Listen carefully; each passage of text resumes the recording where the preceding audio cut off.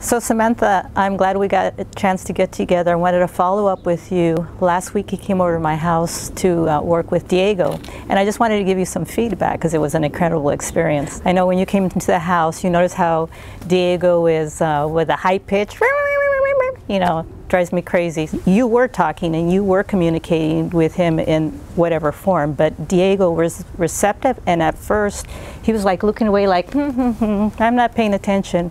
And then you just kept talking to him and he was listening, and I could see that communication.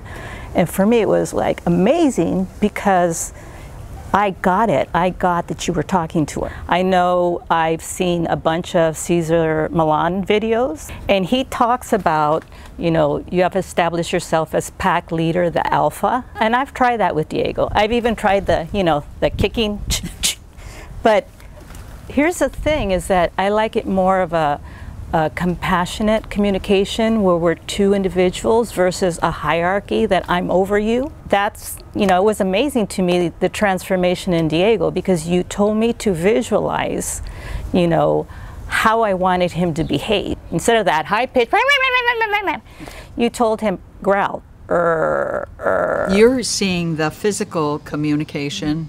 What I was doing was allowing his feelings to touch my heart, where I could identify what was the matter. And that high-pitched bark was, pay attention to me, pay attention to me. I need to be on your lap. I need the people out of the house in order to feel safe. And so what I did was I just told him, okay, but the barking doesn't keep you safe. The growling, people aren't going to reach for you if you're growling. Right.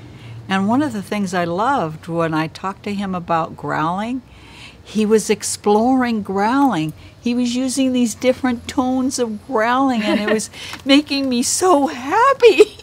I want to thank you because my house has been a lot more peaceful. And Diego's a good dog.